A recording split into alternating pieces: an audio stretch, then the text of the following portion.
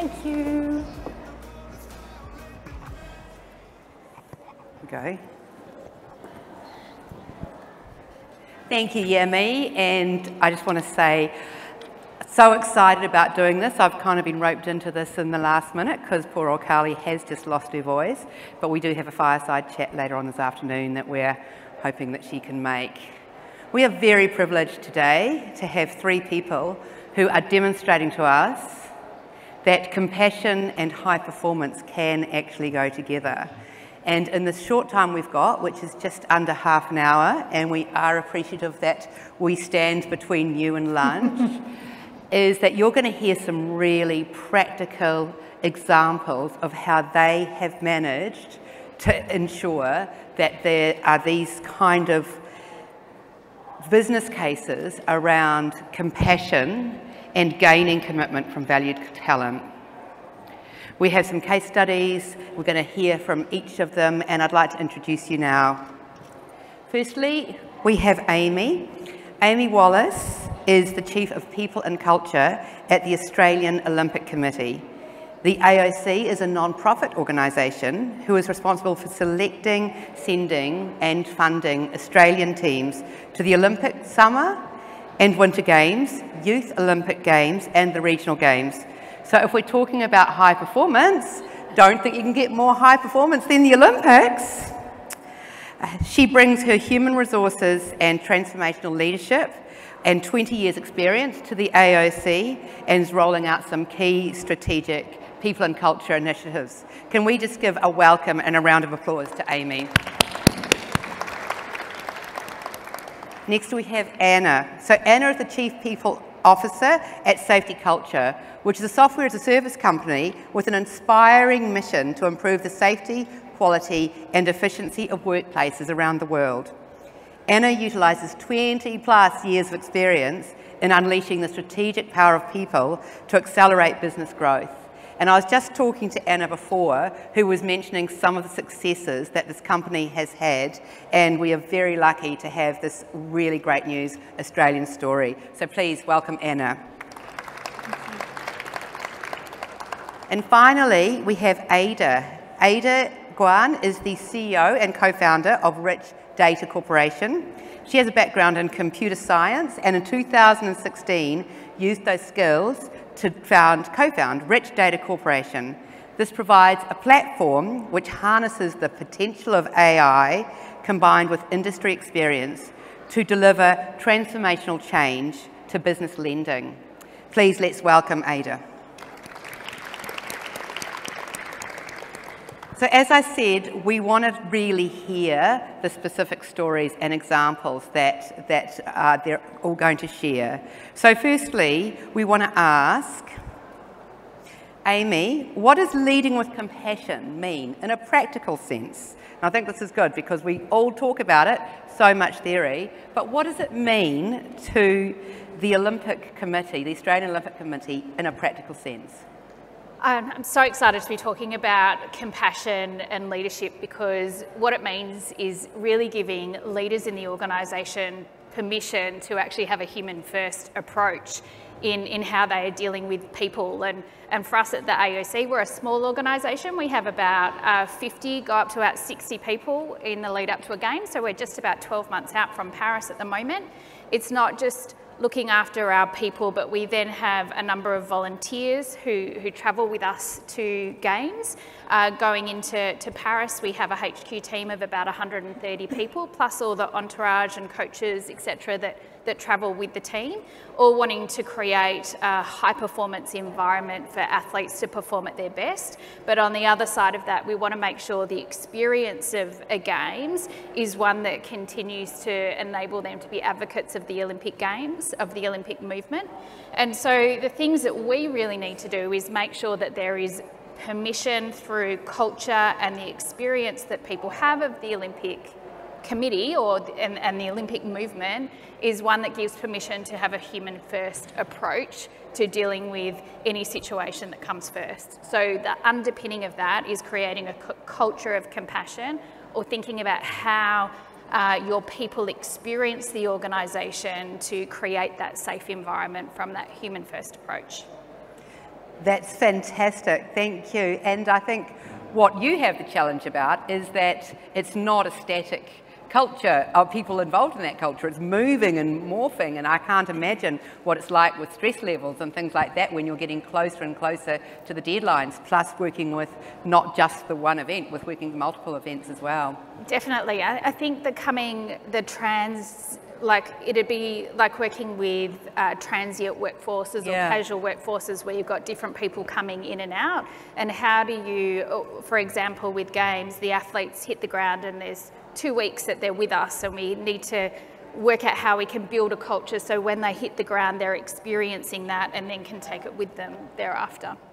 Fantastic, thank you, Amie. Anna, how about you? What does leading with compassion mean in a practical sense for SafetyCulture? So for those that don't know anything about SafetyCulture, we were born out of a garage in Townsville. We're a tech company. And essentially my founder was a private investigator who would spend his life in the backseat of cars going around and spying on people that had compensation claims that the insurer thought were not legitimate. And what he realised as he went and photographed all of these people was that many people, when they get injured at work, it's very legitimate, and there's no amount of financial compensation that can cause a recovery for that human being. And so we wanted to disrupt the industry, and we wanted to create cultures where people were safe at work. So that's at the very heart of who we are as a business. But then we sat around and had conversations about, well, what do we want to be as a company? And so how can we help our team members, whilst we have policies that affect everyone collectively, how can we ensure that every single individual that works with us has a felt sense that they're cared for as an individual? And so that was a challenge that we really rose to, where we started to think about, well, what would we do if someone came to us, and trigger warning here for some of this stuff is sensitive, but we wanted to encourage our managers to talk to people about all of the messiness of life. You've heard about it from all of the different presenters today, but you don't leave your home life at home when you come into work. So how do we give permission to our leaders? And training is absolutely, you saw Dr. Amie talk about that, that's key, but a big part of it is just permission, that there doesn't have to be this divide between home and work. And so we've implemented policies such as miscarriage policy, which provides paid leave for specifically women recovering from the physical impacts of miscarriage at work. But that in turn has also encouraged all of our male leaders to talk about, in my last company, when I was trying to have a family, this was what we experienced as a couple, and I never talked about that in my last workplace. So it gives people permission to discuss things that if 1 in 4 pregnancies ends in miscarriage, then we should be talking about these things with our people. We introduced paid family and domestic violence leave. Particularly we noticed at the beginning of COVID, where people were stuck at home, and statistics will tell us that this is going on in households. So it's great that the government's finally stepped up with things like time off for, like leave for this, but it's not paid. And we know that these sorts of situations mean that there is financial abuse as well, and there's a power dynamic there. So it didn't matter what was going on for our employees outside of work. We just wanted to create a space where whatever's going on for you, you can share that without judgment in an environment that's completely inclusive. And when you do that, people feel that sense of being cared for, even if they never need to access one of those policies. And I really dearly hope that people don't, but if they do, we'll be there for them as a business. Anna, thank you. And just to experience that compassion as looking at something that is us as a person, because of course we are all people. I'm someone who unfortunately has gone through a number of miscarriages, and that was, golly, my kids are now 13 and 16. And, no one talked about it, even back then. And that's something I think which is so lovely. I hear we've been going for 5 years with this wellness festival. Some of these conversations weren't even had, maybe as early as 5 years ago. But now that you are implementing policies and and I like what you said about, even if they don't hopefully have to use it, the fact that they know that you're sending that message of compassion, it's so powerful. Thank you, Anna. Ada, would you like to just share a little bit quickly about Data Rich Company before, because you're the founder, right? This is your baby. It is my baby. So RDC is an AI business, right? So our vision is really building a global leading AI business from Australia, which we're super excited about. And one of the key things we do in terms of to the topic is we have a culture principle called looking after yourself, your loved ones, and then RDC, which is our business. And the key reason for that is, if I was share a personal story, my father actually was quite ill for the last 2-3 years. And in that period, as a startup, it's hard, right? So as a founder, as a CEO, and building a business is quite a difficult time. And in that period, my board, my executive team has been super supportive and really helped me through a very, very personally, very difficult time. And coming out of that, and so discussing with our talent team and really to say, okay, how do we make sure that type of support is actually available for everyone? And so not just me, and because I'm the founder, I'm the CEO, so that's available for me. How do we make sure the support is actually available for anyone? And to Anna's point, when the life gets messy, how do we put the support behind people? Well, at the same time, we're competing in the AI space, we're competing in a tech industry, competing in a startup industry, which are tough, right? And how do we put a principle in place to do that? I think that culture principle become a principle we really stick to and have been put in place, I think, for about 12 months now, and it has been super effective. And I think you sharing your stories as the founder then, and it's not like this is just a certain echelon of the organisation, that accessibility to everyone is just so important. Thank you. Amie, moving on, if we're looking at the second question, it's all great and people are very responsive, but are there any challenges that you found in responding with empathy and kindness? Is there some people that maybe get a little bit confused or agitated? Yeah, I think there are two, there's probably more than two challenges, but two challenges that we experience. And the first one is that when you're dealing with things that are potentially related to a trauma or very personal or family related, everyone's response is really different. And so everyone's expectations are really different.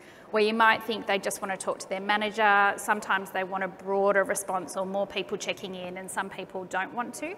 And so thinking about how you continue to lead with compassion and think about that human-centred response is really having the confidence to ask the questions, well, how do you want me to work with you and support you in this, and do you want me to let people know, and letting that individual really drive that outcome. It's not like you can draw a square and have someone sit in a box, and this is how we deal with someone, to deal with compassion when they have a challenging situation to deal with. So I think that's one of the really big challenges, and I think Anna's alluded to that as well, just giving managers the confidence to ask questions and reach out, and we're so drilled into us now about privacy and letting people have privacy and don't need to share this information, so we're really cautious about that. And so how do we ask leaders to lean in and ask questions of potentially really personal situations when we're saying, on the other hand, everything's private, don't share this, don't talk about these things. So giving people the tools to really deal with that. One of the things that we have done within our organisation is had a large number of people do the mental health first aid certification, which really helps to deal with that situation. And someone on the earlier session was talking about not trying to be the psychologist or the counsellor, but just being there to be a person. And that mental health first aid is really helpful in really identifying the difference of how to do that. But as you think about those challenges, it's what are the mechanisms as an organisation that you can put in place to enable people, whether they are a manager or a hierarchical leader or just a leader within the organisation because they're a great person within the organisation. How do you give them the tools to ask those right questions, to make sure you're personalising that approach and making that person feel comfortable, so that human-centred approach, as well as the confidence to actually ask questions and delve in and get more detail and more information to put that right support network around that person. That's fabulous. Thank you, Amie. And the mental health first aid, we've got Are You OK here. That's the great thing, is there are so many resources. And it's not just the privacy, it's us as Australians and Kiwis can have the slight discomfort about getting a little bit too personal. So for you to provide them confidence by giving them the tool sets and the mechanisms to be human-centred, I mean, this could be saving lives, couldn't it? Because someone might ask a question and get someone opening up who had no one else to talk to. Thank you. Anna, how about you? Challenges? Yeah, I think we're a scaling tech company, so the average age of our workforce is about 30, which means we have lots of 20-something-year-olds in our business. And I think one of the challenges that we've found as we really lead with heart is that managers need to know how to set a boundary. Otherwise, it can just go too far. And so an example of that is our miscarriage policy is 10 paid days for any woman that needs to seek medical treatment as the result of miscarriage. And that's the intention of it. It's so that they don't have to use their annual leave, because it's not a holiday, and it's so they don't have to use their sick leave, because that might be throughout the year when they're sick, with a cold or the flu. That's the intention of the policy. And, only the other week I had a young man who was saying to me, well, my partner has unfortunately had a miscarriage and I want those 10 days. And that's not what the intention of it was. And so I think where our leaders, when we talked about leading with heart, they can almost, without those boundaries and coming back to what is the intention of why this policy was brought in, just reminding them of that and getting them to feel comfortable to engage in a tricky situation where someone's asking for something and how do I navigate that, and giving them the skills for that. Oh, thank you, Anna. Gosh, because boundaries are something that is so important. And again, it hasn't always been talked about, and people feel like they need to be appropriate, and of course I need to give it to him because he's asked for it. But I think just bringing it right back to what was the intention is really, really powerful. Thank you. Ada, how about you? How about challenges within Data Rich Co? I think one of the challenges is when the answer is not that straightforward, and then what do you do about it, right? So if I was to give an example, one of our data scientists, which is the core of our business, actually used to be flipping burgers in Hungry Jack. So drop out of university, he was flipping burgers. And on the other side, he's also have such a brilliant mind. His coding is next level, right? So, and when this type of choices in front of you, and to decide offer employment or not offer employment, so no formal education, data scientist is the core of the business. But as far as he's capable of to do what he does, and so we chose to actually provide the role to Simon, which is flourishing as we speak, and so which are super exciting. Well, that's certainly an example of valued talent, isn't it? That is what this is all about. Fantastic, thank you. So how important is your team's perspective in leading with compassion, and how do you suspend judgment? Because sometimes team members can come up with things that we are personally maybe a little bit confronted by, and as we've all said, we're dealing with some sensitive conversations. Amie, how about you? Definitely listening to, so one of our values is listen and learn. So it's one of our strongest values actually that we have, and listening to our people is something we do in all of the things that we do. We have a work health and safety steering group or committee which we use to seek feedback on, and we had a situation recently where we had a couple of team members in the Solomon Islands when the earthquake hit, and one of our employees was injured in that sense, and we thought we were doing the right thing and had her manager and her senior manager check in on her and made sure she had all of the right support available to her, and after that situation we got some really strong feedback that she expected more from us. And so we took that as an opportunity to actually listen. So she's now working with my team to what are the processes that we will go to make sure we meet the expectations of our employees in a situation where it was potentially a traumatic experience. We had a couple of people there. One person was, it was nothing. It was kind of okay, everything was fine, and the other person, it was a much more challenging experience for them. And so working with that person to go, well, what are the questions at what point in time should we ask to make sure that we're checking in a way that makes you feel supported or not supported by the organisation, but also, as I was saying before, that really personalised approach to leading with passion. And so now I think, although the experience, post that experience with us, wasn't positive for her, that listen and learning from that as an organisation has been really important to us.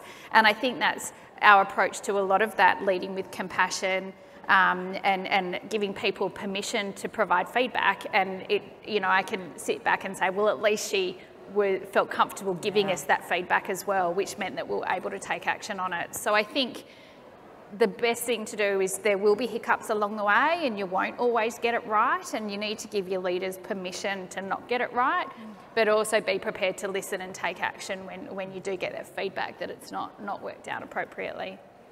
Thank you, Amie. Well, as Anna said, so much of the staff we've put in place with a hope that it is never actually going to end up eventuating. And a lot of us don't know how we would respond to in that situation, do we? And she probably didn't know how she would have responded to and what her needs were. So an awful experience, but to learn from it and implement some strategies for people who respond that way is just so powerful. Thank you.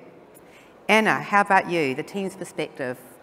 I think the team's perspective on all of this stuff is so critical, because that's essentially why you're doing it. You know, we could care less about the awards that we might win externally. The intention behind why we're taking this action is so that every single individual feels cared for. That is the intention, that's our primary focus.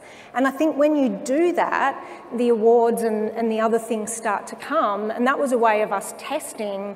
You know, it's the only way to compare yourselves. Like we think, and our internal feedback that we ask for every single week, we have a rolling tool of feedback that anyone can contribute to every week, and that gives us all the trends on an ongoing basis as to how we're performing. But that listening, as Amie said, is so key to that. And when you do that well, we entered some of these awards to just see, well, how do we compare against other organisations? And then we were really pleasantly surprised when we came out as, you know, the #1 best place to work in the Philippines, the 3rd best place to work in Australia, where, you know, in all the other regions we operate, we've been a top 5 finisher, which tells us, well, we're doing something right. And so we want to just keep making sure that we do more of that as we scale. Fantastic. Thank you, Anna. Yeah, that's that whole thing, isn't it? We talked right at the beginning that high-performing teams and compassion can go together, award-winning teams. And so the focus to be on this can have the commercial gains as well. Ada? Yeah.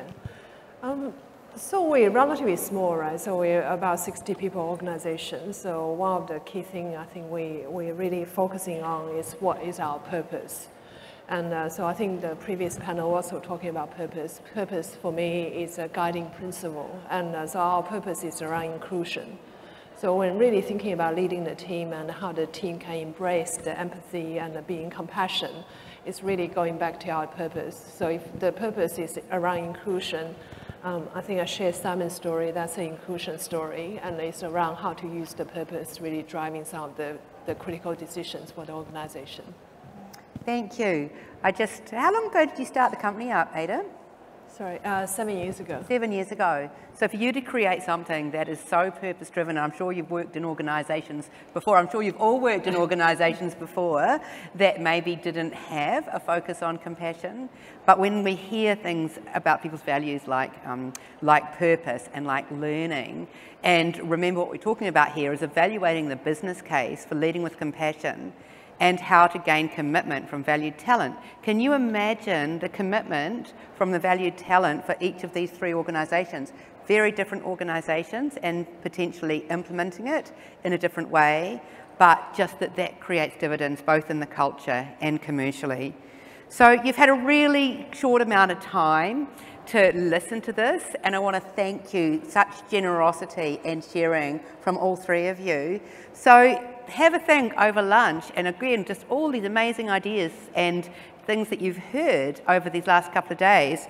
What could you do? There are people who are doing these things that are possible on market, and Ada and Amie and Anna are all going to be around. Feel free to pop up, have a bit of a conversation with them. But this is what just absolutely epitomises this festival, which is all about wellness and just thinking about how these changes can really make an impact on your people. And so before we say thank you very much for these three, I'd like to hand it back over to Yami. Thank you. Okay, we'll say thank you now. Yes, thank you very much. I'm sorry, can we give a proper round of applause to these three wonderful leaders? Thank you so much. And thank you, Laurel, for stepping in and doing such a wonderful job on such a topic. Thank you. Look, if I can